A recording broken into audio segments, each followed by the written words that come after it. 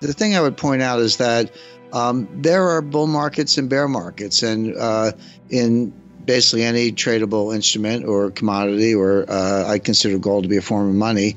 But what we're really talking about when we say, gold is up, what we're talking about the dollar price of gold. And I view it as a cross exchange rate. People talk about the dollar, the euro dollar exchange rate. Well, there's a dollar gold exchange rate, and that's the dollar price of gold. So they're just alternative forms of money where people get to express a liquidity preference or a credit preference, if you will, if you're concerned about if you're losing confidence in the dollar. But the first great bull market was 1971 to 1980. It lasted 9 years, and gold went up 2,200%. The second great bull market was from 1999 to 2011. Gold went up at just a little under 700%. But in between, you had a bear market from 1980 to 1999. It's a long one, almost 20 years. Gold dropped from $800 to $250 at the bottom in 1999. And we had a second bear market starting in 2011. Now, I had a very interesting conversation with Jim Rogers. Jim is one of the great commodity traders, money managers of all times. And we were down in Dominican Republic at Casa de Campo. This is around 2014, but the bear market started in 2011, but it really fell off a cliff in 2013. So I said, Jim, what do you think of gold? What are you doing? He goes, well, I own it, of course. And he said, I'm not selling, but I'm not buying right here. And he said something that just hit me right between the eyes and it stayed with me. And of course, he's right. He said, gold's going to the moon, but nothing goes to the moon without a 50% correction along the way. And if you look at the high in 2011, $1,900, approximately, and where was the bottom of the bear market? It was $1,050 on December 16, 2015. Nobody knew it was the bottom at the time. But if you look at that drop down and you use $250 as your base, which you need a base, so you had basically the run from 250 to 1900 was $1,750. Go down 50% from there, it's $825. 1900 minus 825 is 1075, and the bottom was 1050. So Jim totally stuck the landing. Like at 1050, okay, there's your 50% retracement. Now that's the bottom. Now it's going up, and the sky's the limit. Well, we're not overheated at all. I've got gold at I would put it at $15,000 an ounce before 2025. But as I point out, if you're going to $15,000 an ounce, you got to get to 3,000, 5,000, 7,000 first. So there's plenty of room to run, plenty of room for profits. But, when I say things like that, I want to be clear. There's a lot of analysis behind it. I don't just pull a big number out of the air and, for publicity, because I could care less. But if you just took the average, and there are a couple ways to think about it. Just take the average of the two prior bull markets I mentioned. So 71 to 80, 9 years, 2,200%. 99 to 2011, a 12-year bull market, about 700%. Just take the average. You don't have to go to the higher of the two or extrapolate. Just take the average of those two bull markets. You would say, okay, well, the next bull market is going to be a little over 10 years, and it's going to go up. It's going to go up 1,500%. So using that as your base, just take the average of the two. You say, all right, 10 years from 2015, that puts you out to 2025. And at 1,400%, it puts you at $15,000 an ounce off a 1050 base. So that's just history. But there are other ways to think about it. Now, I don't know if there'll be a gold standard or not, but I do know that gold will move, the price of gold will move in the direction of where it would need to be if you're going to have a gold standard. And I talked to Paul Volcker about this, and he agreed. If you just took the money supply, so just take M1, which is pretty widely accepted definition of money supply. Take it for the U.S., the ECB, UK, Bank of Japan, and People's Bank of China. There are other entities you could include, but that's over 75% of global GDP right there. Divide that number by the official gold, which is about 34,000 metric tons, a little bit less, you come to $15,000 an ounce. So if you're going to either have a gold standard or even use gold as a reference point for money, if you need to restore confidence in the dollar, the implied non-deflationary price is $15,000 an ounce. So what I find interesting is that if you use just the history of the last two bull markets and average them, or if you use a rigorous calculation, what's the implied non-deflationary price, Interestingly, they come out in the same place. I don't think they have to. They're two different methods, but they both point to $15,000 an ounce sometime over the next 3 or 4 years. It is a moving target. The numbers I gave you are based on current levels, but if you keep printing money, you need a higher price to, if you want to reference gold and not cause deflation, which they don't, you're going to need a progressively higher price of gold. One thing people forget, they look at the dollar price in absolute dollars. So it went up $100 an ounce, or, I expect before long it'll go up $1,000 an ounce a week. But each dollar increase is a smaller percentage increase. So people look at the dollar. Yeah, it's real money. It's nice to make the money. But, if you go from $14,000 an ounce to $15,000 an ounce, that's only a 7% increase. I mean, you can do that in a week. So my point is, it's still $1,000 an ounce, good for the holders, but the percentage increase gets smaller and smaller as the absolute dollar amount gets larger and larger. So $15,000 sounds like a big number from today's perspective, but as you go to 10, 11, 12, it gets to be a progressively smaller percentage increase, and therefore more likely. You need to see it logarithmically to see it, a less hyperbolic curve. So logarithmically is the right way to think about it, but in dollar terms, the percentage increase gets to be pretty small at those levels. And when I say $15,000 an ounce, I don't think I'm stretching. I mean, could it be 25,000, 40,000? I mean, just take my monetary equivalent. If you use M2, and by the way, when I used M1 and did that math, that's with 40% backing, because historically 40% has been a high level of backing. If you take M2 at 100% backing, you get to 50,000 an ounce in a heartbeat. My numbers, I think, are conservative. They could be much higher. But the thing I would point out is that the Fed dug a hole and they can't get out of it. And I said all along, but certainly, 2014, 2015, et cetera, as they did the taper and then they did the liftoff and then they raised rates and all that. I said the Fed is trying to get out of this. They're trying to normalize the balance sheet, trying to normalize interest rates. But I also said they won't be able to do it. And that's exactly what happened in the fourth quarter of 2018. Between October 1st and December 24th, 2018, the stock market dropped 19%. It was 1 point away from a bear market at that stage. And then you had the Christmas Eve massacre. And that's when Jay Powell threw in the towel. He got religion. He said, okay, first he said, we're not going to raise rates anymore. Then he said, we're on pause. Then he said, we're actually going to cut rates. And then 9 months later, he said, we're going to end quantitative tightening, which was reducing the balance, the money supply. And then in September 2019, they started QE4, which is that was before before the recession, before the depression, before the pandemic. They were already in QE4 and cutting rates again. So they can't get out of it. Now it's worse. So they prove that the failure is manifest. They prove that they can't get out of it. And what can they do? By the way, on monetary theory, I mean, you say, what's the secret behind monetary? I think it's garbage, by the way, but you say, what's the secret behind it? Well, the secret behind it is if you can issue debt and collect taxes in the money that you print, you can force people to accept the money because they need the money to pay their taxes. And if they don't pay the taxes, they end up in jail. Now you can get extensions or do whatever, but at the end of the day, if you manifestly refuse to pay your taxes, they will come and put you in jail. And the point is, it relies on state power. It's really a neo-fascist concept. It relies on coercion, the point of a gun, jails, and state power to enforce the confidence in money. Now and they say that. I mean, I've read Stephanie Kelton. She's the bright light. I mean, this goes back a long way, but I've met her, read her books and her book, I should say, and her articles. But they're very explicit about that. Now, I think that's completely wrong because there are so many workarounds and so many ways to get out from under that kind of state power. But they do rely on state power at the end of the day. So that's why it has this neo-fascist element. The Fed will not be able to get interest rates to 5% without causing recession, not to mention the impact on the deficit and a lot of other things. So the Fed can't escape the room. So if inflation stays where it is, the Fed can't get interest rates to a real level without causing recession, which will sink the stock market. But even if inflation comes down a little bit, that'll be a sign of recession. So you're raising rates into a recession, which will cause a recession. You end up in a recession either way. It's just a question of whether the Fed persists or throws in the towel. Now, we've seen this movie before. What's going on is an exact replay of what happened between 2013 and 2019. May 2013, Bernanke announces the taper. Expectations are going to start the taper in September. He chickens out. They start the taper in November 2013. They finish the taper in November 2014.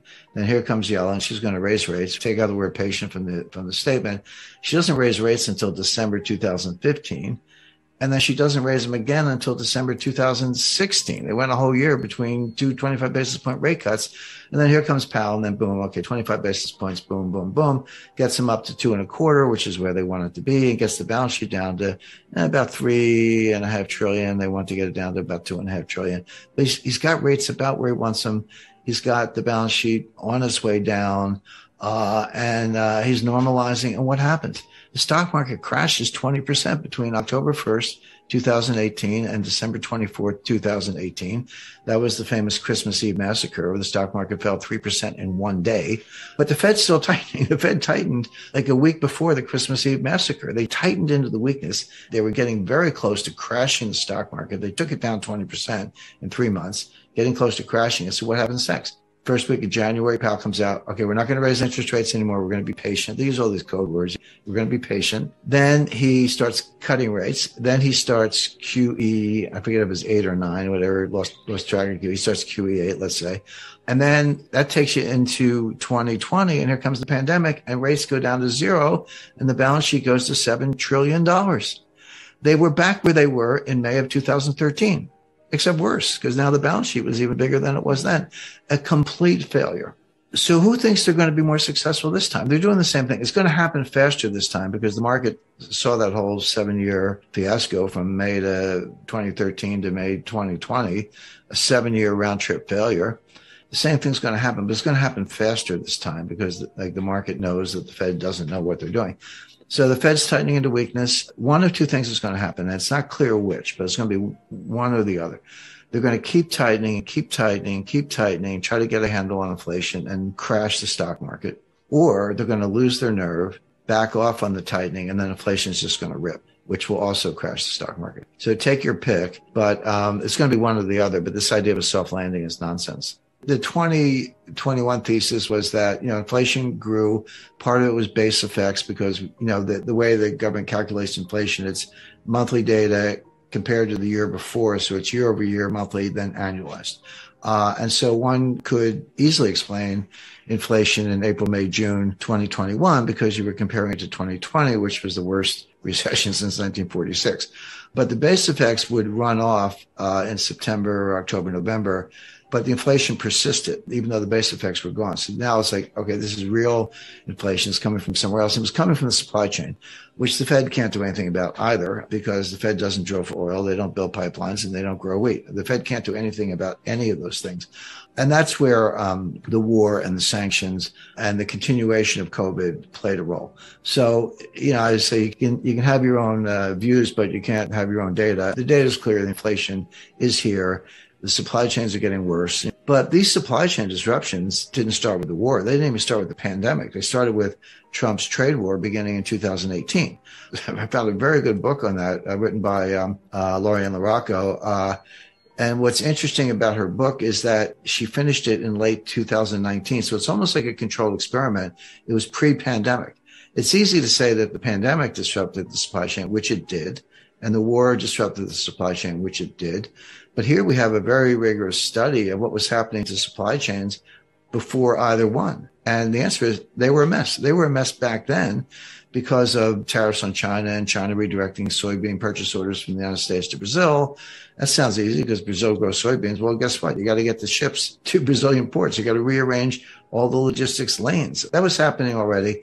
Pandemic made it worse, and now the war makes it even worse than that. Yeah, the world is breaking up. We're decoupling. Globalization is over. There'll be a new form of it. It's not the end of world trade, but you're going to see, maybe the Five Eyes, UK, US, Canada, Australia, New Zealand, and friends in Western Europe form a new trading bloc, but exclude China and Russia. It'll be a little bit more like the Cold War. I talked to Paul Volcker about this, but here's what happened in the 70s. Now, it started as cost push inflation. It was the Arab oil embargo in 1973 after the 1973 war, the Israel-Arab war. Then the Arabs threw the embargo on us. The price of oil quadrupled. It went from $3 a barrel to $12 a barrel. It sounds cheap, but that's a 300% increase.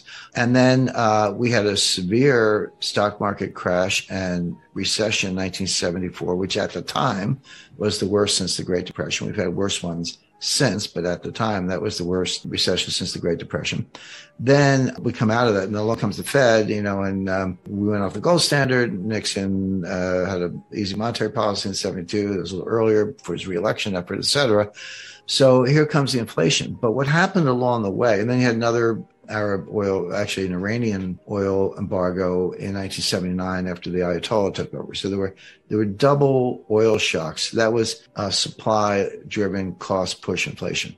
But along the way, it morphed into demand pull. It morphed into a demand-driven inflation. Now, I lived through it. I mean, I was a young, up-and-coming lawyer at Citibank and a senior officer living in New York City. And that was the world where if you wanted anything, new furniture, TV set, vacation, whatever, you ran out, you dropped everything, ran out and did it because the price was going up so fast. So that's instructive in two ways. Number one, it shows that the Fed's always behind the curve. It shows that these things can persist a lot longer than people expect. But in my view, most importantly, because I think things are going to happen more quickly now, it shows inflation morphing from cost push to demand pull, morphing from something on the supply side to a psychological shift on the consumer side. And Volcker crushed it, but at a huge cost. Unemployment was about 11%. He took interest rates to 20%. How does that feel? Mortgagors and student loan holders and others, 20%. You're talking about 40% on credit cards in that world. And people forget, well, doesn't inflation, don't you have high growth or whatever, at least, or low unemployment? No, we had stagflation. We had inflation and high unemployment. There were 3 recessions between 1974 and 1982. We had 3, 1974, 1980, and 1981, which lasted until 1982. And by the way, people lost confidence in the dollar. In the late 70s, Jimmy Carter's Treasury issued what they call Carter bonds. The U.S. Treasury issued debt in Swiss francs.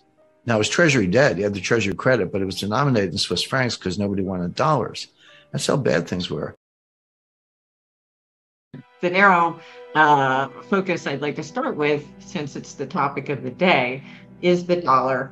And, I'm going to throw red meat to the wolves here by citing a headline across Bloomberg earlier from Larry Summers talking about how the dollar can continue to move higher because the U.S. has all these great fundamental advantages. This comes, 24 hours after another Bloomberg headline talked about the unstoppable strength in the dollar. So there's the red meat for you, and I'll let you gnaw on that for a little bit.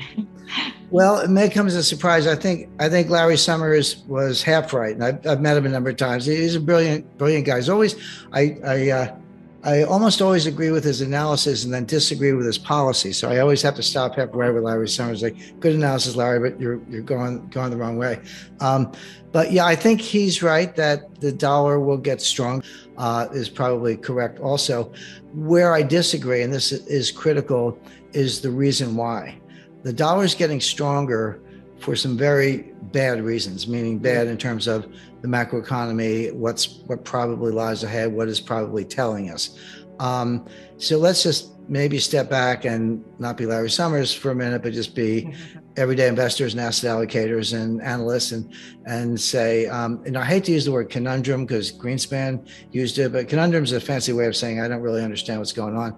But this is a conundrum for a lot of people because they look at it, the U.S. objectively, okay, our debt to GDP ratio is over 130%, the highest in U.S. history.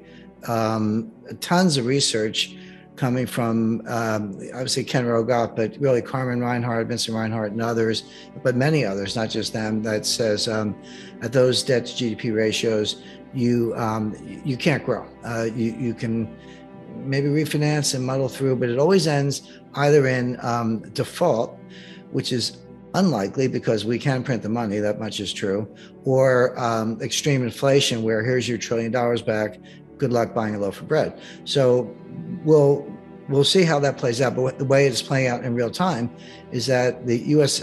economic growth is incredibly weak. So we've got sky high debt to GDP ratio. By the way, when you look at other countries in the world, you say, okay, who's at that lunch table? 130%. The answer is Lebanon, Greece, Italy. Those are your those are your lunch partners, so to speak. And This is like the scene from Animal House. Would you like to meet yeah, Clayton, Jagdash, and Muhammad?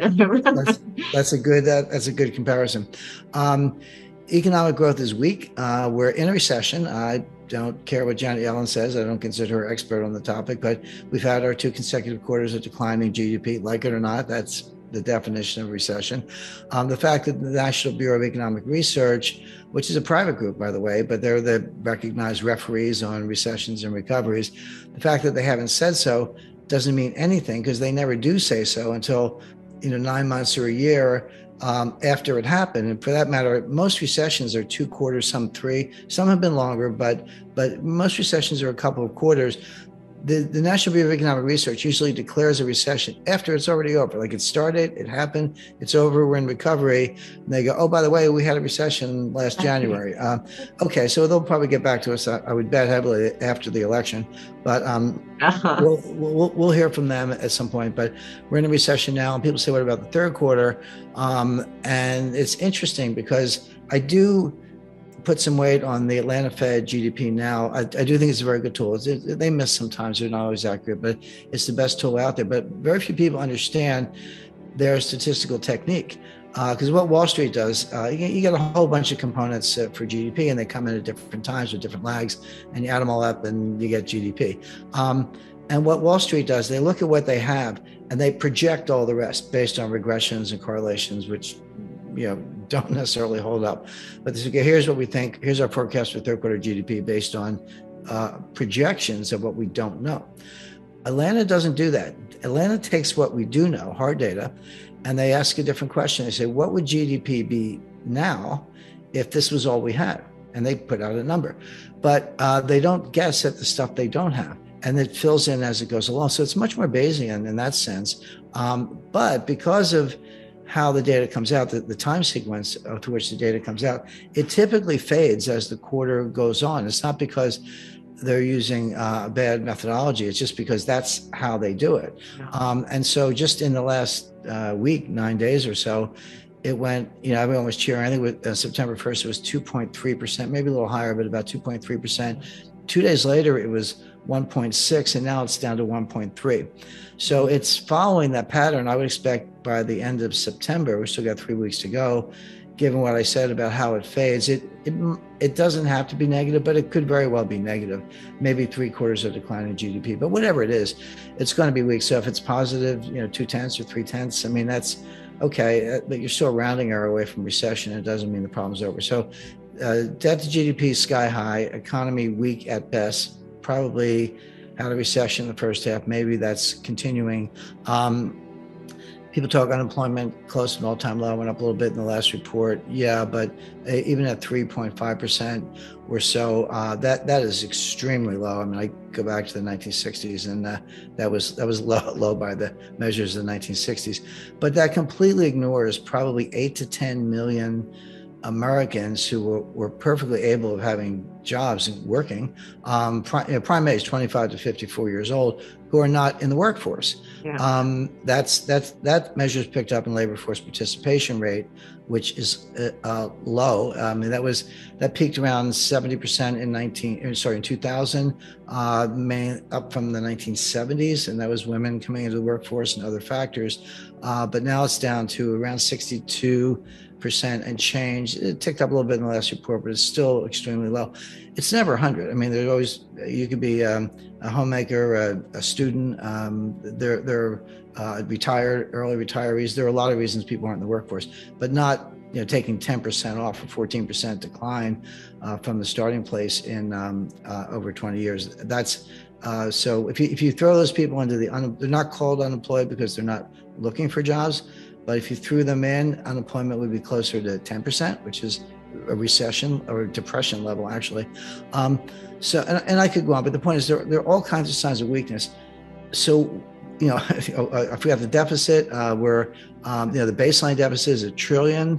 That's before an extra $2 trillion for Trump's COVID relief, an extra $3 trillion for Biden's COVID relief, if you include the ludicrously named Inflation Reduction Act, right. And the American Rescue Act and the Infrastructure Act.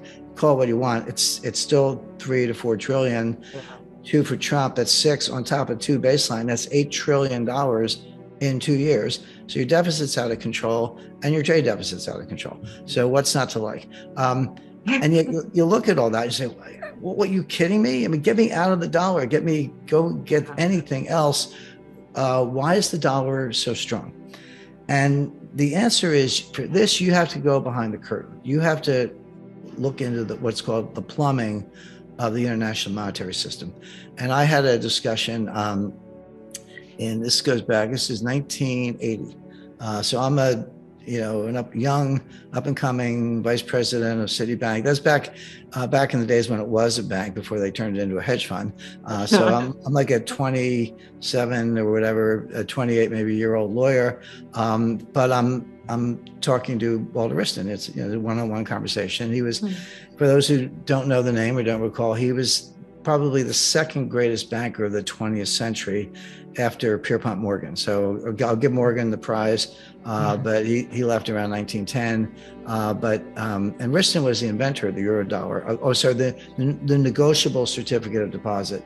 Eurodollars are around a little bit earlier, but he took the CD that was your interest in the Eurodollar and made them negotiable and tradable. So I'm having a conversation with him, and I had just seen this movie, which I highly recommend. Chris Christopherson, Hume Cronin, and Jane Fonda.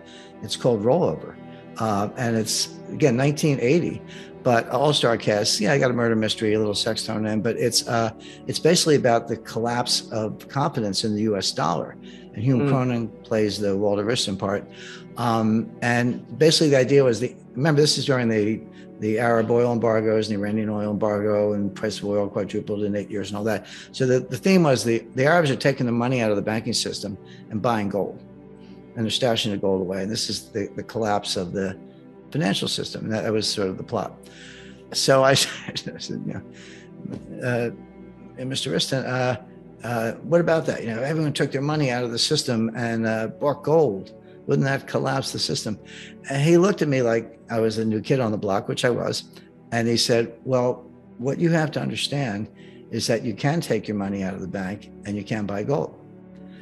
But the person who sold you the gold got the money and they put it back in the bank. So it doesn't go anywhere. It's a closed circuit.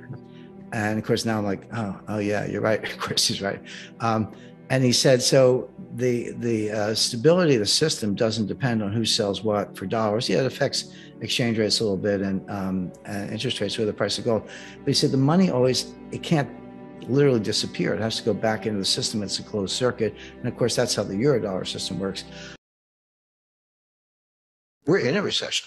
I mean, it's not coming. We're in it. It's a triple, greatest bubble of all time, ×3 in the sense that it's real estate, stocks, and other asset classes. The largest, most sophisticated, biggest player, real money market in the world is telling you that the Fed's going to blink, that they're going to raise rates, but then things are going to get so bad, they're going to have to cut rates. And that's why we can see a liquidity crisis and a very severe recession coming well in advance. I haven't really seen the market collapse, stock market collapse that I would expect in association with a severe recession has not happened yet. This is going to play out. It'll get worse as the year goes on. Inflation was going up long before the war in Ukraine started. So if everything was great until February 27th, and then Russia invades, and then all of a sudden inflation goes up. All right, let's talk about it. But that's not true. This inflation goes back to late 2021. It was persistent in the fall. We all remember the Fed and the Treasury saying transitory, transitory, transitory. And then finally, I think Jay Powell was testifying before Congress. He said, it's time to retire the word transitory. So that was his way of throwing in the towel. And Janet Yellen admitted she was mistaken also. This is going to be part of what throws the economy into severe recession. They're raising rates and inflation is coming down. But what they don't know is, are interest rates coming down because they're raising rates, or have they already hit the terminal rate and it's coming down on its own and they just don't know it? And that's a big deal, because if they're at the terminal rate and they just don't know it and they keep tightening, which they are going to over tighten, probably already have. The energy prices are going up because there's a war with Russia. Well, I wonder why that is. Well, the reason is not because Putin invaded Ukraine, it's because the U.S. counterattacked with financial sanctions. Now, bear in mind, go back to January 21st, 2021, when Biden was sworn in as president, and then went back to the White House. What was the first thing he did? He closed the Keystone XL pipeline. This is a pipeline that would bring oil from Alberta, Canada, into the United States, where we connect at a hub. I believe it's in Kansas, but somewhere in the central United States. And then the hub distributes it to the entire country. So he shut down that pipeline, which curtailed the supply of oil from Canada. And then we end up with oil prices doubling or tripling, really, from $40 to $120 in under a year. The other source of inflation is on the demand side. So you have what's called cost push inflation. That's where supplies choked off, or there's an embargo, or there's a shortage, natural disaster, a lot of things. It's coming from the supply side, and demand is inelastic, so you just pay up or kind of do without. But the demand side is much more psychological. That's called demand pull inflation. That's when consumers behave the way I described, and as I say, I lived through the 70s, where hey, I better buy it today, I better buy it now. You're pulling all this demand forward and bidding up prices because you're worried that it's going to get even worse. So inflation is coming down, no question. But is it because the Fed has continued to raise rates, or is it because the Fed has hit a terminal rate and all they have to do is nothing, just pause, as they put it, and inflation will come down where they want? The market believes we're at the terminal rate. The Fed should just stop right now, leave it alone. Sooner than later, pivot to, that's the new buzzword, pivot to rate cuts. And it's the anticipation of those rate cuts that has Wall Street all spun up. They get the pom-poms out and saying, buy stocks, buy tech, because the Fed's going to cut rates. The Fed does not see it that way at all. The Fed says, yeah, we're raising rates, inflation's coming down, but we're not at the terminal rate.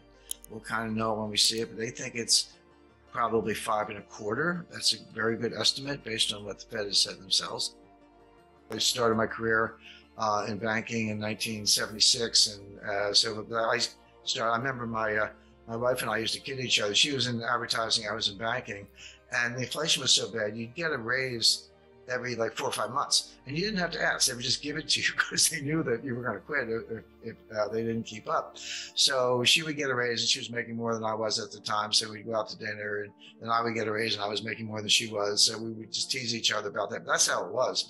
And the psychology was, if you needed whatever, a TV set or refrigerator, new car, whatever, you say, I better buy it now because the price is going to be higher. If I wait a month or 2 months, the price is going to run away from me. So it had huge behavioral effects. Between 77 and 81, so that 5-year period, the dollar lost 50% of its purchasing power. Not 15, 50. During the first part of the Great Depression, unemployment was high, output was dropping, trade was dropping. It was a very, very bad time, no doubt about it. But not everybody was out of work. Not everybody was poor. There were a lot of people with a lot of money at the time. But it was felt that being ostentatious was poor form. It's like, okay, I'm lucky I have a job, I've got some money, but I'm not going to buy a new car, buy a big house, or flash it around or whatever, because it's really not considerate of all the people who actually have fallen on hard times.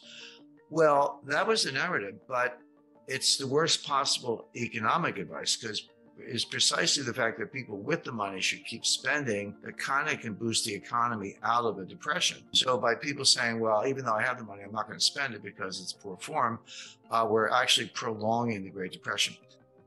Today, we are starting with the cost push inflation, mainly the price of energy, but the price of food is a big factor. And of course, they're related. It's like, here's the energy, here's the food. Where do you think the food comes from? To get the food, you got to feed the pigs and cows. What do you feed them? You feed them corn. How do you get corn? Well, you grow it on a farm. You need nitrogen fertilizer. You need diesel in your tractors.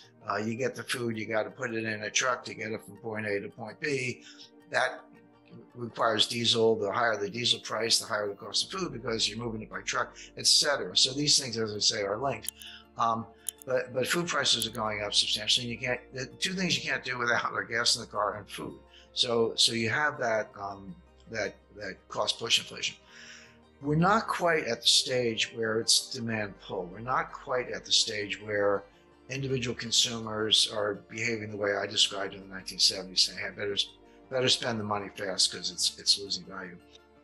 This damage was self-inflicted, but don't be misled by the headlines because they're, again, this narrative, but they're not actually doing it. So the point being, the price increase and the inflation in the U.S. has very little to do with Putin and everything to do with the U.S. handicapping its own energy industry, begging dictators for oil, and the influence of the climate alarmists. And by the way, that whole crowd want higher gas prices.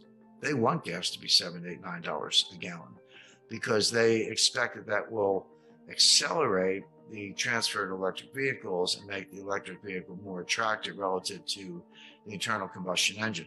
Now, that's another fantasy. It will never happen. But meanwhile, they're destroying the U.S. economy in pursuit of an ideological point that will never actually happen.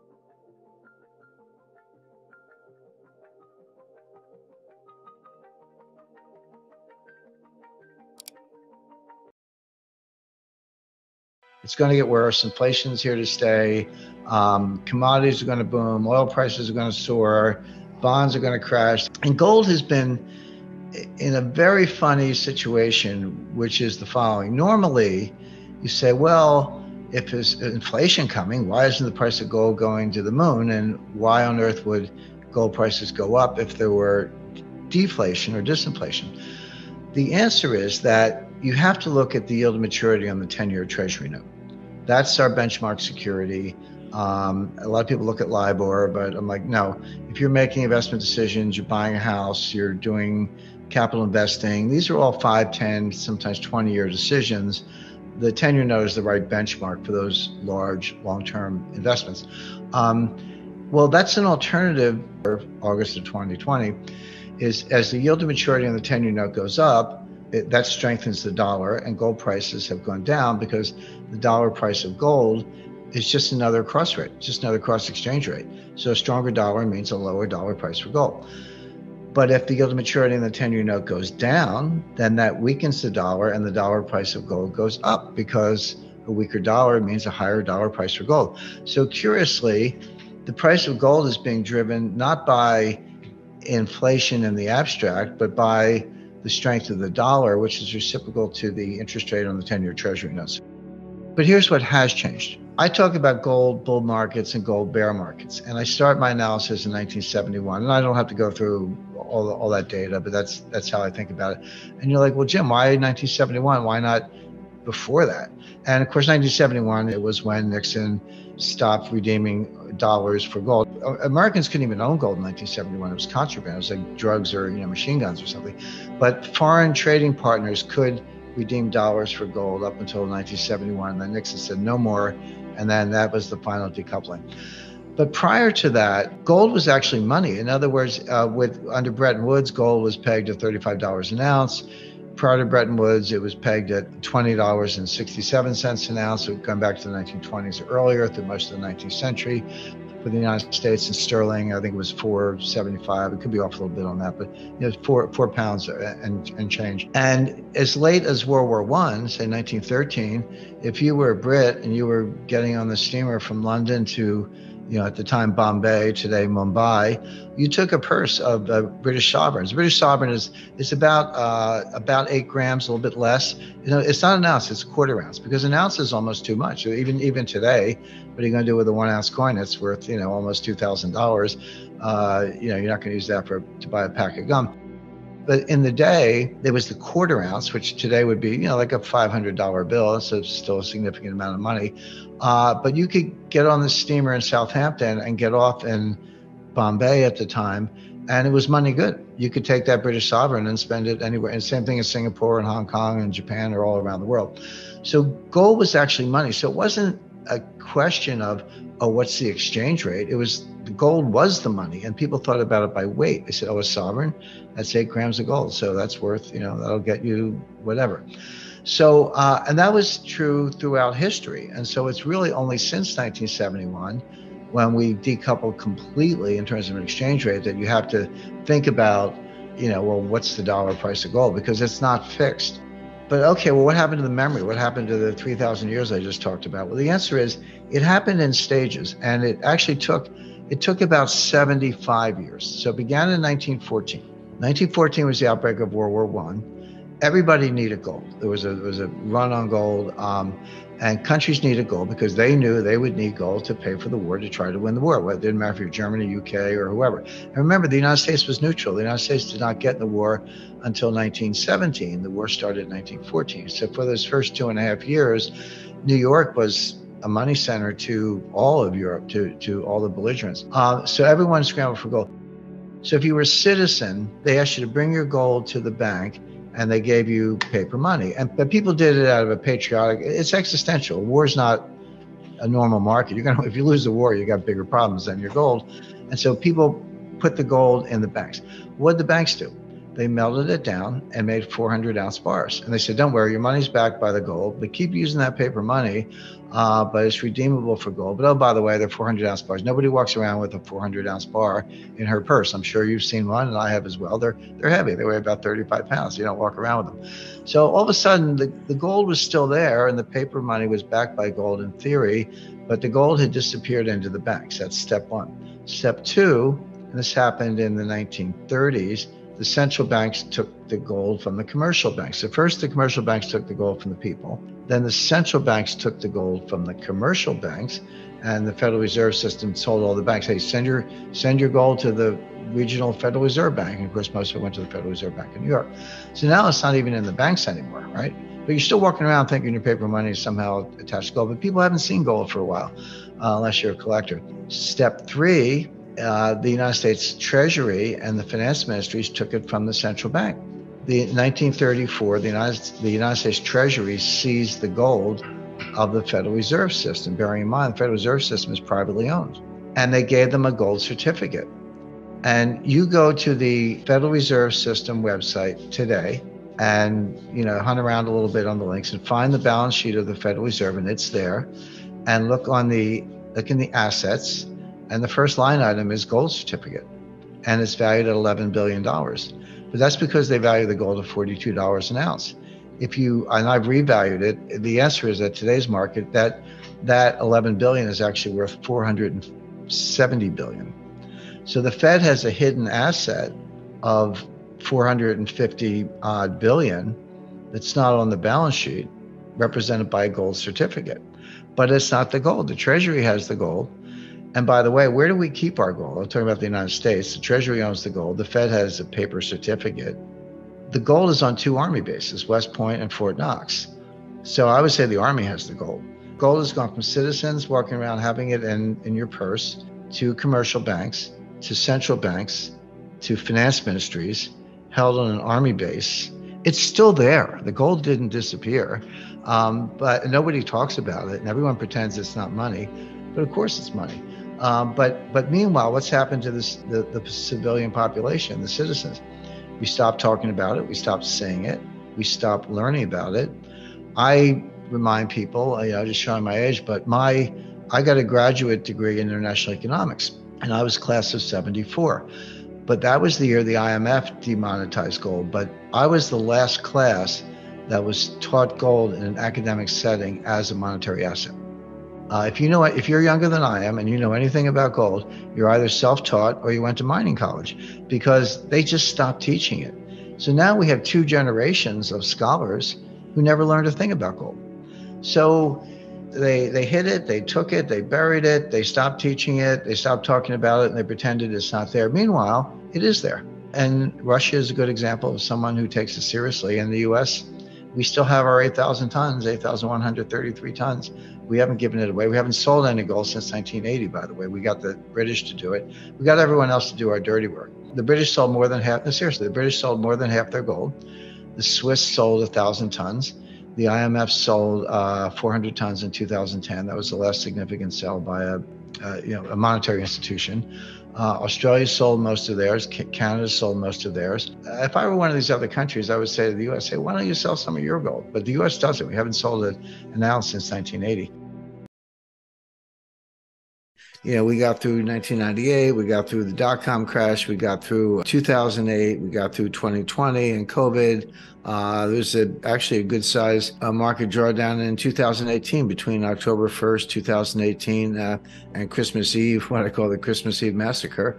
Stock markets dropped 20% in under 3 months when the Fed kept raising interest rates, even though the economy was weakening. So they have seen those, but every single time it came back, even in COVID, March, April 2020, the stock market went down 30%. It did. I mean, just almost straight down. But by September, we were back to new all-time highs. And so it's not that they've never seen that kind of volatility, but they learned the wrong lesson, which is it always comes back. And we know why, because the Fed bails you out. The Fed floods the zone with money. The Fed talks it up, et cetera. But the counterexample in 1929, when the stock market did crash, it was down 23% over 2 days. It was like a 12% day and an 11% day in late October 1929. But it kept going. The stock market crashed in October 1929, but it bottomed in June 1932. That was a 3-year moving crash or rolling crash, whatever you want to call it, with some rallies along the way. And the total damage was over 80%, not 30%, not 40%, down 80%. And what people don't know, many people don't know, is you said, okay, then it rallied in 1933 and 1934. The Fed messed up again and blundered again, as they usually do, in 1937 and threw us into a double dip. But if you ask people, okay, well, everyone knows the stock market crashed in 1929. When did it regain those highs? How long did that take? The answer is 25 years. It was 1954 before the market recovered from 1929. Now, it doesn't mean there weren't gains along the way or you couldn't make money. You could.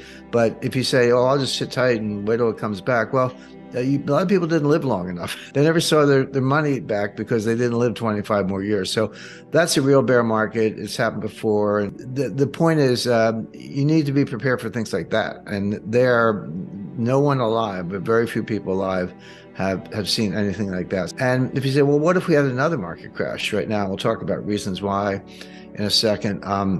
Why couldn't the Fed just come right back in and print some more money and do the same thing over again and bail out the new failures, whoever they may be? You can just kind of keep bailing things out. Why not do it again? What's the big deal? Well, the answer is each bailout is bigger than the one before.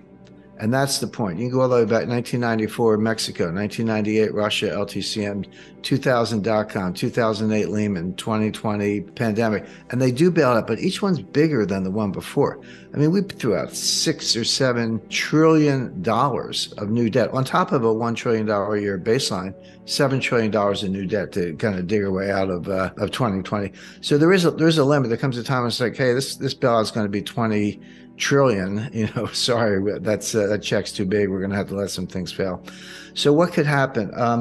The first thing on my list is we're heading for a very severe recession. I just want to kind of explain briefly the dynamics of that. So the Fed's raising interest rates. We know that they started, so it wasn't that long ago, but March 1st, 2022, the Fed policy rate was zero. It was 0%. People remember Paul Volcker. Oh, Paul Volcker raised interest rates to 20%. Well, he did, but so far Powell hasn't raised them as high, but he's raised them fast. I mean, even when Volcker was working his way to 20%, it took 3 years from 1979 to 1982. So Powell's plan is clear because he's told us. He said inflation is job one. It's not that we don't care, but unemployment is going to go up. We're going to have a recession. He doesn't use the R word, by the way, but it's implicit in everything he says. We are going to have a recession. Unemployment is going up. And too bad. It's kind of too bad because we got to get inflation under control.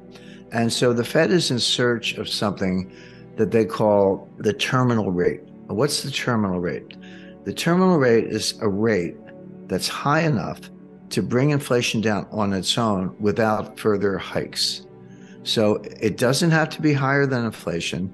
It has to be high enough to cause inflation to come down to the Fed's goal of 2% without hiking more. And when they get there to that terminal rate, they'll sit tight. They call it the pause.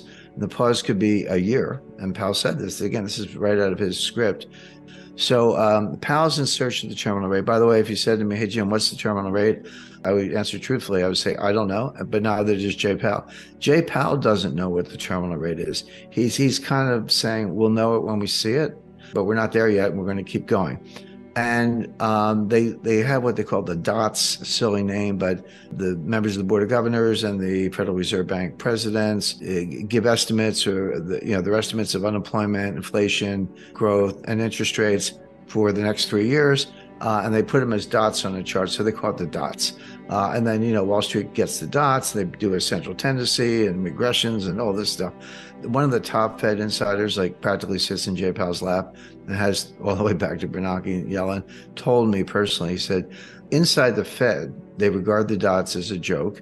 They're not better than guesses. Their forecasting ability is dismal. You or I would have better forecasts, and they wish they could get out of it, but they don't know how. So that's the truth. But the problem is, Wall Street and the financial media and the talking heads on CNBC, they want to talk about the dots, and it does affect market behavior. So even though it's a joke, even though the forecasts are terrible, you have to pay attention because it affects the markets. And if you're affecting the markets, you're on the wrong side, you're going to get run over. So I look at the dots not because I put weight on them as predictive analytic tools, but because the market pays attention. The market says, hey, inflation is already coming down. And so the market says, hey, you did it. You're already there. Inflation is coming down. Why don't you stop? And by the way, you're going to get the message. The economy is going to be slowing down. Inflation is going to be coming down. And then you're going to cut rates. This is the famous pivot. Whenever you hear of the Fed pivot, that's when the Fed turns around and starts cutting rates instead of raising them. And that'll be just in time, and growth will slow, but it won't be too bad. And we'll come in for a soft landing. And this is the Goldilocks scenario. So again, typical Wall Street, get the pom-poms out, the Fed's going to cut rates, and so buy stocks. That's all Wall Street knows, is buy stocks. But the conundrum is inflation coming down because the Fed is still hiking, or is the inflation coming down because they're at the terminal rate? Well, we don't know. It's kind of hard to sort those things out. Powell would say, yeah, it's coming down. I know that, of course, but it's because I'm hiking and I'm going to keep doing it. My view is, no, you actually did it. It's mission accomplished. You just don't know it. That means, as usual, they're going to screw it up. They're going to blunder. They're going to go too far. And it's not going to be a mild recession. It's not going to be Goldilocks. In this version, Goldilocks gets eaten by the bears. In other words, you're going to throw this economy into a very deep recession because you're going to go too far, as usual. And you're not going to know it until too late. By the time you realize it's mission accomplished, you will have gone too far, too long, rates are going to be too high, and it's not going to be a soft landing. If Wall Street's talking up the stock market based on the soft landing Goldilocks scenario, but Powell's going to stick to his guns and raise rates too high, that's going to cause stocks to crash very severely, very suddenly. If the market were adjusting, say, yeah, Powell means it, he's going to keep it, and we ought to come down a little bit, that would be one thing, but that's not what's happening. The market's trying to rally. Powell's warning people what's going to happen. They're not listening, and it is going to happen. I'd rather be the U.S. than China. China's in even worse shape for different reasons. It's not so much interest rate policy, although they're subject to global interest rate policy and exchange rates coming from the Fed. But you can see it in real estate. It's a full-scale collapse. They're propping it up, but the buyers aren't interested. In other words, the Chinese government is telling the banks to lend money to real estate developers who can't finish housing. Well, that sounds good. It's like, okay, here's some money, finish the housing. But the buyers are not flocking in. The buyers have been burned. They're shying away from that asset class. They want to increase cash. They're looking at other asset classes. They don't have a lot of choices because China has very strict capital controls. They're trying to get their money out by means legal and illegal. They're buying gold when they can. But as I say, they may not have a lot of choices, but even money in the bank looks pretty good compared to what's going on in real estate. The problem is too big. The bubble is too large. It's gone on for too long. We don't hear about it the same way we did about the Japanese real estate bubble in 1989, 1990. That was an epic crash. Japan is still not recovered. I remember in the 90s, early 2000s, they talked about the lost decade. Well, try 3 lost decades. That's going into a 4th. That's Japan, 8 or I've lost count, actually 8 or 9 recessions since 1989. But it's really just one long depression. That's the way to understand the Japanese economy. China's going into something like that. We don't hear much about it because they're not transparent. They lie about their numbers. You need to look at private sources and use other analytic tools to understand what's going on there. But they've got drops in consumption, industrial output, Real estate's collapsing. Their price indices are collapsing. All this fear of inflation. It's been around. It's real, but it's now turning around very quickly. And you can see that in China. China's going through something that the world has never seen. They're going to lose 600 million people in the next 50 to 70 years. This is a demographic implosion. This is worse than the Black Death. Of course, the Black Death killed somewhere between a third and half the population of Europe in the 14th century. It was a good time for labor, by the way. The labor was so scarce that returns to labor went up versus returns to capital because there weren't enough workers. But that's the only thing that can come close. Even the Spanish flu of 1919 killed about, no one's certain of the number, but between 100 million and maybe over 200 million people. The 30 Years' War was certainly, in the early 17th century, was certainly highly destructive. But what's going on in China now is worse than any of those things. It has to do with simple demographic math. The key number is 2.1. Two people have to produce 2.1 children. Man and woman, or you can say per woman if you want, have to produce 2.1 children to keep the population constant. Why not two? Why not two producing two? The answer is infant mortality and those who don't make it to adulthood and can continue the repopulation of the planet, if you will. But they're not even close to that. They're well below two. And by the way, so is the rest of the world. So is Australia and the US and Western Europe and a lot of other places. This is a global phenomenon, but it's particularly acute in China. It may be the case that China's replacement rate is or birth rate is actually 1. It has to be 2.1 to maintain. It could be 1 or lower. This is a demographic implosion unlike anything anyone's ever seen. It also has a dynamic. You can't reverse it very quickly. It feeds on itself, as I was talking about inflation earlier. So this is going to continue for 50 to 75 years. They're going to lose 600 million people. There are a lot of definitions of GDP, 4 or 5 part definition. There are more complex calculations, but there's one really simple definition. It only has 2 factors: population and productivity. How many people are working and how productive are they? That's nominal GDP. That's one definition of gross GDP or nominal GDP. Well, if your population is dropping from 1.4 billion to 800 million, you're losing 600 million people. And then what about productivity? Well, the other thing that's going on is China's population is aging very quickly. So you get a population of people in the 70s, 80s, and 90s with very large amounts of cognitive decline, dementia. Obviously, there's no productivity there, but it's worse than that because then you look at the shrinking population between the ages of 25 and 54. It's called that prime working age. More and more of those people are going to have to be involved in elder care.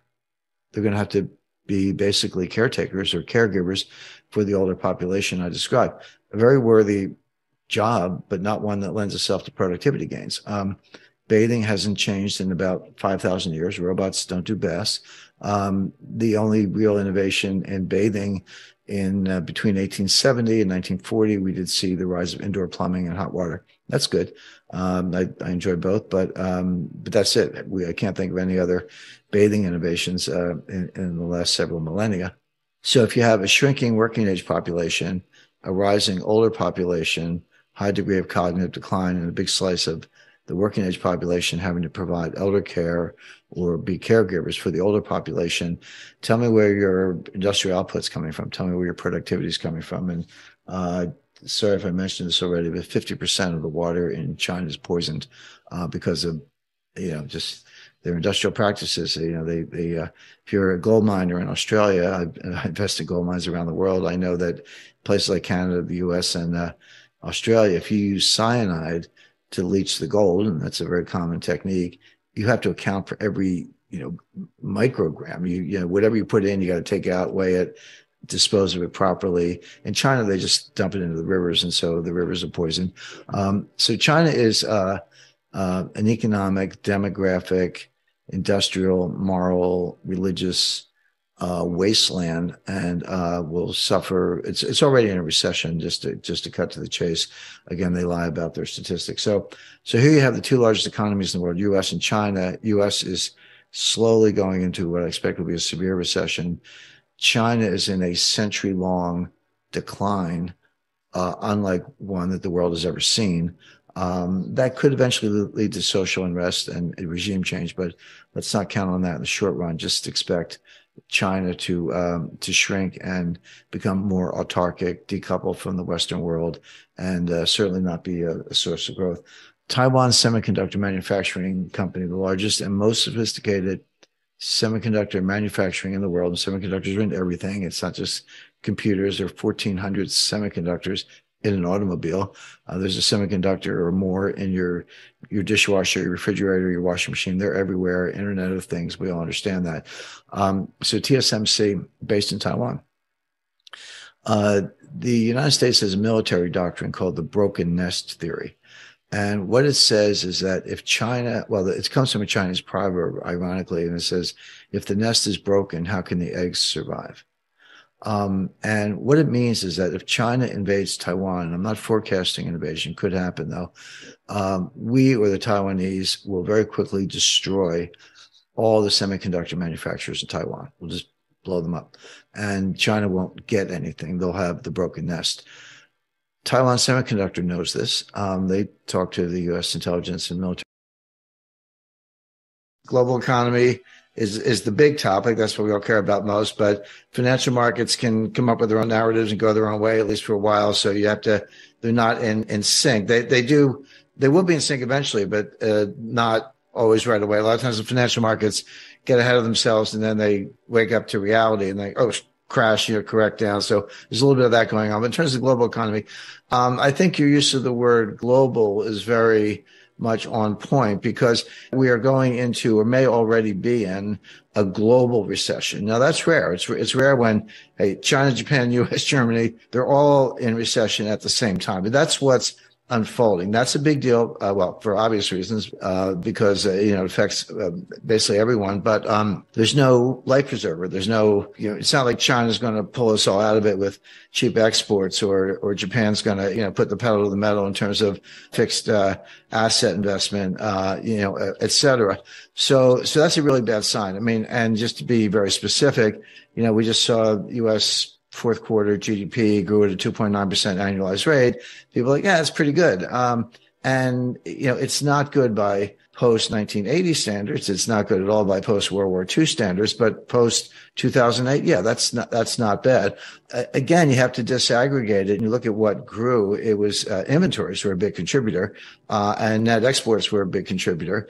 And fixed asset investment in particular, there was a big load of aircraft orders for Boeing, which is notoriously lumpy. They'll have a big month, blowout month, and then nothing for a couple of months, not nothing, but something very low. So when you look at that, inventories are counted as part of GDP, of course, but it's not necessarily a good thing. If inventories are piling up, it means retailers are not buying. And this kind of goes back to the whole supply chain breakdown of a year ago. That's what my book Sold Out was about. So you go back to, let's say, the spring of 2022. The supply chain had completely fallen apart. And if you were a purchasing manager and you were saying to yourself, okay, we're kind of coming out of COVID, we're going to start growing, but the supply chain is broken. So instead of ordering one, container, I'm going to order 3 containers because maybe one will get through, through the bottlenecks. I only want one, but I'm going to order 3 and hope for the best. What happened was a lot of the stuff was alleviated, not for good reasons, not really for logistical reasons, but because the consumer slowed down a lot beginning in June, partly in reaction to the Fed starting to hike rates in March of 2022. And then here come the 3 containers. So at the exact moment when demand destruction is kicking in, your inventory is going to the rafters. So what do retailers do, or wholesalers for that matter, but retailers, they slash prices, that 2-for-1 sales, because inventories are a nightmare for retailers for obvious reasons. Number one, you have to finance them, so they eat up working capital. It could be cash, but now you got a bunch of stuff in the back office. And number 2, it just takes up space. I mean, insurance costs and other costs like that. But the other thing people kind of underestimate is that, like, fashion stuff goes out of fashion. Last spring's styles are not next spring's styles. You still got last spring stuff. Good luck. We're getting close to spring, so you're dumping that stuff. Consumer electronics, you got an iPhone 13. Well, everybody wants an iPhone 14, whatever. I mean, you take the point. So piling up inventories is a very unhealthy sign. It means the retail sector is drying up, demand destruction is kicking in, costs are going up because you got to finance all this stuff, and your profit margins are going down. So I don't take a lot of comfort from that. But the other thing, to the extent you can disaggregate monthly data, and there's a lot of monthly data, 2.9% annualized for the quarter, but it really slowed down in December. Christmas was a disaster. I mean, people bought stuff for Christmas, but way below expectations. And again, it goes back to piling up the inventory at the worst possible time. So it looks like the U.S. is going into 2023. Possibly recession started in December. If not, we expect it to start soon. But you're seeing the same thing in Europe now. Europe got a break with the weather. Obviously there's a war going on, so that's a big factor. But and natural gas prices skyrocketed, and oil prices skyrocketed again in mid 2022. They've come down, but it doesn't mean that all is well or they're out of the woods. And there are other things going on. China is a basket case. They went from zero COVID. It was bad public policy and bad health policy, but they did it anyway. So they flipped almost on a dime. So they just turned on a dime and said, okay, let it rip. The policy, let it rip. Okay, let everyone get infected, and we'll do the best we can. One of the ways you get through it is by letting it rip, and you develop what's called herd immunity. And that's what worked in North America and Europe. But the other difference between China and Europe and the U.S. is that they don't have the healthcare system to deal with it. Our healthcare system, which is pretty good, was strained. Same thing in Europe. China has nowhere near the ICU units, the oxygen, the treatments, the professionals, the nurses and doctors, not even close. And when you get out to the village level, which is where most of the people still live, believe it or not, they often have nothing. But that is hurting the economy as much as the zero COVID. They had no good ways out. I'm not saying one's better than the other. They're both awful, but you still have a lot of things that are not COVID. The real estate collapse, the excessive debt, the demographic decline, just the impact of top-down management when you can't possibly get everything right, and decoupling from the U.S. and the U.S. cutting off, high-tech exports to China, including third country exports where they're relying on U.S. licenses or equipment. So China's in a deep hole, probably in a recession. Japan, same thing.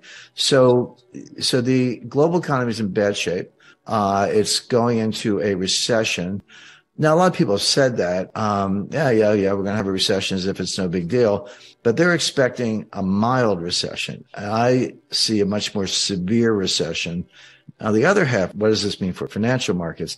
And there, the best way I've been able to explain it, imagine you're in an Irish pub and you got three Irish storytellers. And I'm part Irish, so I can talk about the Irish, but they're telling three different stories, and you got to listen to each one. So there's the Fed story, the market story, and then there's something called reality, what's actually happening. So stock market's telling us Goldilocks, bond market's telling us, here comes, Hurricane Mitch or whatever. And then there's what I call the reality. And I guess I'm a storyteller here, but what I see is a kind of a hybrid. The Fed's doing what they're doing, right or wrong. Okay, they're doing what they're doing. The market has their own interpretation. I agree with the market, certainly the bond market, that the Fed has probably over-tightened. They probably are at the so-called terminal rate. They just don't know it. They're going to keep going for the reasons I explained. That means they're going to make it worse. They're going to make the recession even worse. And they may pivot to say that there could be a rate cut. It won't be in April, but, rate cut in August, maybe. I wouldn't rule that out, but for a really bad reason. In other words, if the Fed cuts rates, which they may, the pivot may be real. It's not because they engineered a soft landing and Goldilocks and everything. Oh, it's just right. It's because they screwed up as usual, as they've been doing since 1913. They over tightened and they found out too late. And then they have to slam on the brakes or take the foot off the brake, if you will, in terms of rate hikes and then pivot. And we've seen this movie before. This is exactly what happened in 2018. The stock market dropped 20%. I mean, it's like 19.9 or something on the Dow. So maybe not technically a bear market, but yeah, what's the difference? It dropped 20%. The Fed was tightening into that collapse. The Fed tightened on December 16th, 2018, only like 8 days before the Christmas Eve massacre. And after most of the 20% collapse had already happened, they tightened one last time. So what it shows you is that when the Fed's on a mission, they actually don't care about the stock market, this whole, Bernanke put and Greenspan put and all that. That's not how it works. They don't care that much about the supply chain was breaking down before COVID. Now, of course, COVID made it worse. Yes. And the war in Ukraine made it worse. Yes.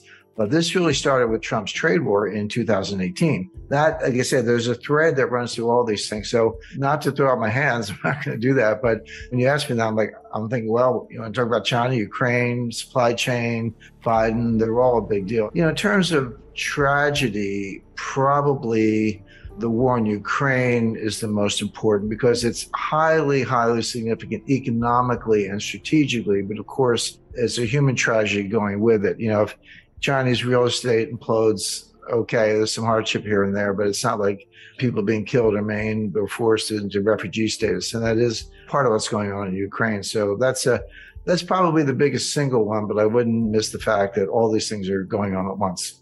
The number one question, of course, everyone's concerned about inflation, but there's a big backstory there. But I always say when it comes to your own money, everybody has a PhD in economics. You don't need Larry Summers to tell you what's going on with your budget and your, ability to feed your family or keep a roof over your head.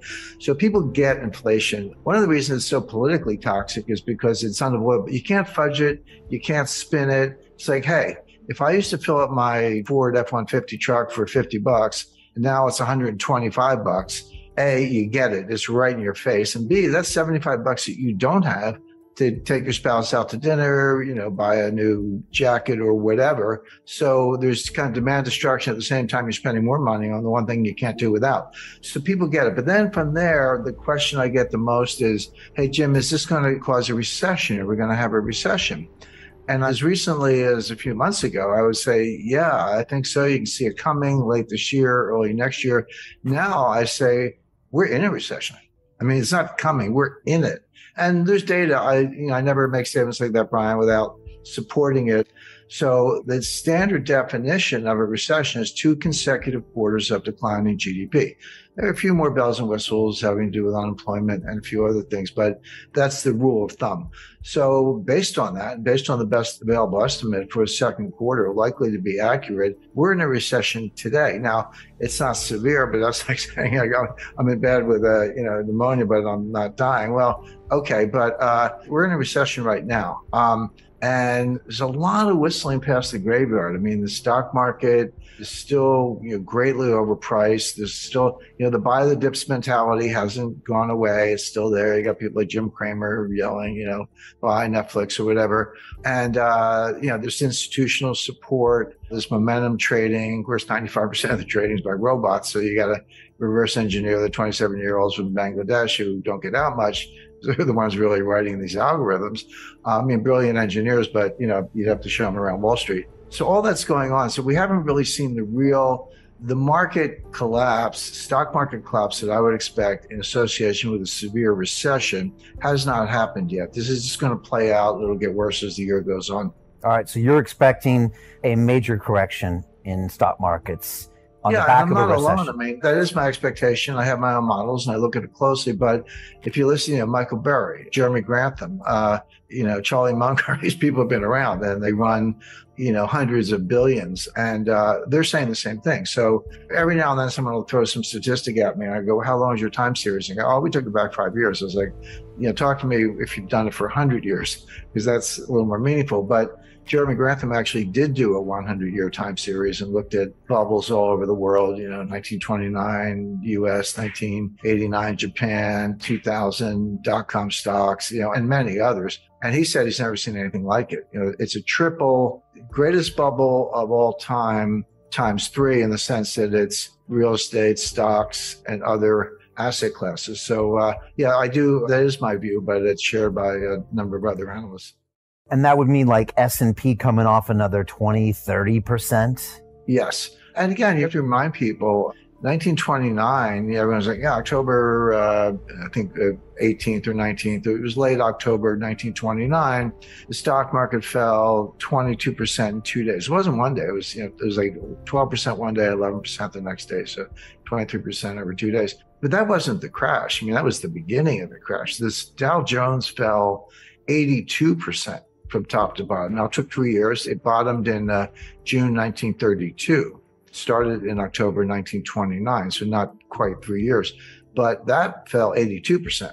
And that happens. So, yeah, we're down, NASDAQ's down, bounced back a little bit in recent days, down close to 30%, down, the S&P down over 20%. We're in bear market territory, but that's just the beginning. That's not what a full bear market, market adjustment looks like in the face of the kind of recession that I expect. Talk to me about inflation, because I was looking at some of the inflation numbers, and you have to go back to the 80s to see anything that's approaching double digit. I remember being just a kid hearing about double digit inflation. I could kind of remember the gas pumps, the lines at the gas. It's like a distant memory of me in the 70s. But how do you talk to younger people these days about what inflation is or it means? Because I don't think people really grasp what it actually means to your savings or to the economy in even a medium term. That's exactly right, Brian. And if you're a little younger than I am, but I lived through it. I started my career in banking in 1976. And I remember my wife and I used to kid each other. She was in advertising, I was in banking. And the inflation was so bad, you'd get a raise every 4 or 5 months. And you didn't have to ask. They would just give it to you because they knew that you were going to quit if they didn't keep up. So she would get a raise, and she was making more than I was at the time. So we'd go out to dinner, and I would get a raise, and I was making more than she was. So we would just tease each other about that. But that's how it was. And the psychology was, if you needed a TV set or refrigerator, new car, whatever, you say, I better buy it now because the price is going to be higher. If I wait a month or 2 months, the price is going to run away from me. So it had huge behavioral effects. Of course, gold was, going to the moon. There was a lot going on at the time. But Brian, you're right when you say we're putting up inflation numbers today that are the highest in 40 years. That is correct. 41, actually, it was 1981 before we saw these numbers. But I remind people, the inflation in 1981 was the end of a 10-year period of inflation. It wasn't the beginning. It's like, that's some inflation. Yeah, we did. But it had started. In some ways, it started in 1968, and it really took off in 1974, 75. So 81, these numbers, that was when Volcker finally got it under control. But you go back to 80, 70, between 77 and 81, so that 5-year period, the dollar lost 50% of its purchasing power. Not 15, 50 in that 5-year stretch. So you were putting up numbers, 10%, 11%, 13% and higher year after year. Yeah, in 1981, it was, 9 or 10, which is what they're comparing it to today. But that was on the downslope. It had been higher than that in 77, 78, and 79. So the question is this the beginning of an inflationary surge where it's going to get even worse and it is going to last 5 years? Or is it different than that? But keep that in mind, because the 40-year comparison, it is correct, but that was the tail end of an even worse episode. And again, there is this comparison to the 70s. By the way, I think the situation we're in today is very different from the 1970s, and I'll explain why. In the 70s, it was triggered from the supply side with first the Arab oil embargo in 1973 as a result of the 1973 Arab-Israeli war. And then the price tripled, but it went from $2 to $6. Okay. But, percentage terms, that's a huge jump, but it was still $6. And then it got to 12. And then in 1979, you had a second oil embargo because of Iran and the Ayatollah and the revolution and the hostages and all that. And then it went from kind of 12 to 20. So oil went up by a factor of 10 in the course of the late 70s because of those two different embargoes. So that's coming from the supply side. But what happened was the other source of inflation is on the demand side. So you have what's called cost push inflation. That's where, supplies choked off, or there's an embargo, or there's a shortage, natural disaster, a lot of things. It's coming from the supply side, and demand is inelastic, so you just pay up or, kind of do without. But the demand side is much more psychological. That's called demand pull inflation. That's when consumers behave the way I described. And as I said, I lived through the 70s, where, hey, I better buy it today, I better buy it now. You're pulling all this demand forward and bidding up prices because you're worried that it's going to get even worse. So as that applies to today, we are starting with the cost push inflation, mainly the price of energy, but the price of food is a big factor. And of course, they're related. It's like, here's the energy, here's the food. Where do you think the food comes from? To get the food, you got to feed the pigs and cows. What do you feed them? You feed them corn. How do you get corn? Well, you grow it on a farm. You need nitrogen fertilizer. You need diesel in your tractors. You get the food, you got to put it in a truck to get it from point A to point B. That requires diesel. The higher the diesel price, the higher the cost of food because you're moving it by truck, et cetera. So these things, as I say, are linked. But food prices are going up substantially. And the two things you can't do without, if you look at yield curves, look at the Treasury yield curve, Euro-dollar futures yield curve, German Bunds yield curve, they're all inverted. They're all inverted. Now, inversions happen, just meaning the longer term rate is lower than the short term rate. We're seeing something globally we've never seen before. And it is the best single indicator of a recession. The last time we saw anything like this was in 2007, just ahead of the 2008 financial catastrophe. So the stock market's saying it's all good, Goldilocks, soft landing, Fed's going to get the memo, they're going to cut rates, the pivot, and buy stocks. The bond market is saying, no, this is bad and it's going to get worse. And it's actually too late for the Fed to do anything about it. See, when these inversions start, sometimes they're a year forward, like, hey, look at the Euro-dollar futures yield curve a year from now, man, that thing is inverted. But what happens is, as you get closer to the actual thing you're worried about, the inversion gets nearer and nearer. Now it is literally a month away or less. So that's like a big red siren, a flashing light, whatever you want to call it. Okay, whatever your baseline is, probably treasuries, 2-year notes or 5-year notes or whatever, they will come down a lot. Not right away. We may still be a month or two away on this, but they'll come down a lot. And then corporate yields will go up a lot because of the recession, because of deterioration, increased bankruptcies, reduced revenues, et cetera. So those spreads will blow out. And it's important to remember, interest rates are a lagging indicator. Everyone's like, well, how could interest rates be going up if we're in a recession? The answer is, as you get close to recession, who figures it out first? Well, the Fed figures it out last. They're usually the last to know. Wall Street is second last to know. The people who figure it out first are actual business people, entrepreneurs, restaurant owners, dry cleaners, taxi drivers, or even medium-sized businesses. They see it. If you're in the trucking business, it's real time. If inventories are sky high and new orders are being slashed, you're not moving anything by truck. So there are certain businesses that are concurrent. The yield curves I was talking about are very good forward indicators. They tell you what's going to happen next.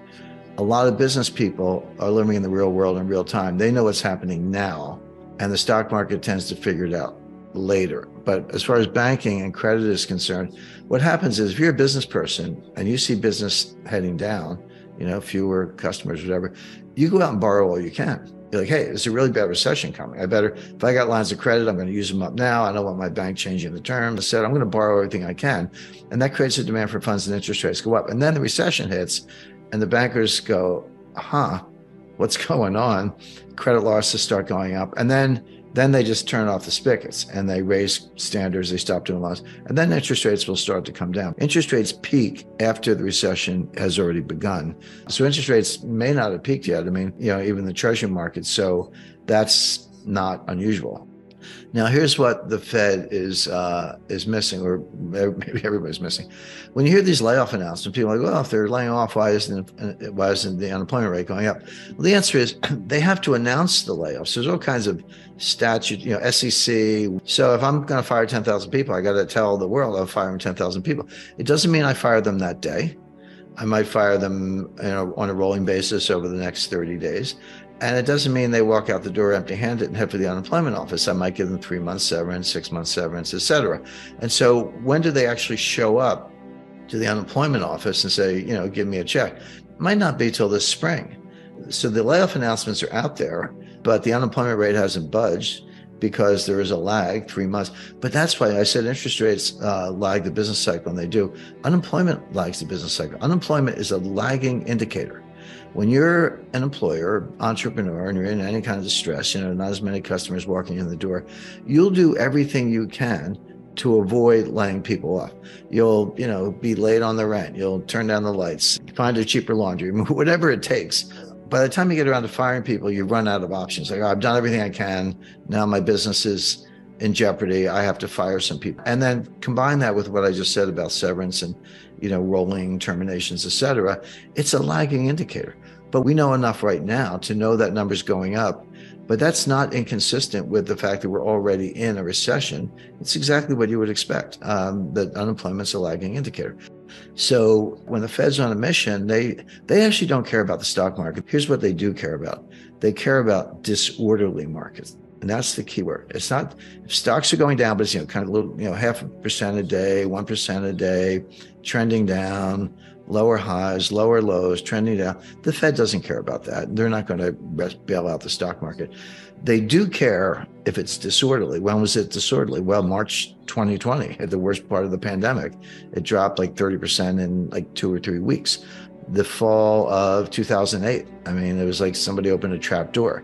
The Fed does care about that because that kind of disorderly behavior can feed on itself and end up in a 1929 type scenario. So the Fed will get the memo, as I put it, stop raising rates and begin cuts when the markets are disorderly. That may happen. In fact, I expect it will, but we're not there yet. So there may be a pivot, but not because of Goldilocks, but because it's not a soft landing, it's a crash landing. So the global economy is in bad shape. It's going into a recession. Now, a lot of people have said that, we're going to have a recession as if it's no big deal, but they're expecting a mild recession. I see a much more severe recession. Now, the other half, what does this mean for financial markets? And there, the best way I've been able to explain it, imagine you're in an Irish pub and you got 3 Irish storytellers. And I'm part Irish, so I can talk about the Irish, but they're telling 3 different stories, and you got to listen to each one. So there's the Fed story, the market story, and then there's something called reality, what's actually happening. So stock market's telling us Goldilocks, bond market's telling us, here comes, Hurricane Mitch or whatever. And then there's what I call the reality. And I guess I'm the storyteller here, but what I see is a kind of a hybrid. The Fed's doing what they're doing, right or wrong. Okay, they're doing what they're doing. The market has their own interpretation. I agree with the market, certainly the bond market, that the Fed has probably over-tightened, and they may pivot to say that there could be a rate cut. Maybe, I wouldn't rule that out, but for a really bad reason. In other words, if the Fed cuts rates, which they may, the pivot may be real. It's not because they engineered a soft landing and Goldilocks and everything. Oh, that's just right. It's because they screwed up as usual, as they've been doing since 1913. They over-tightened and they found out too late. And then they have to slam on the brakes or take the foot off the brake, if you will, in terms of rate hikes, and then pivot. And we've seen this movie before. This is exactly what happened in 2018. The stock market dropped 20%. It was like 19.9 or something on the Dow, so maybe not technically a bear market, but yeah, what's the difference? It dropped 20%. The Fed was tightening into that collapse. The Fed tightened on December 16th, 2018, only like 8 days before the Christmas Eve massacre, and after most of the 20% collapse had already happened. They tightened one last time. So what it shows you is that when the Fed's on a mission, they actually don't care about the stock market, this whole, Bernanke put and Greenspan put and all that. That's not how it works. They don't care that much about the stock market level.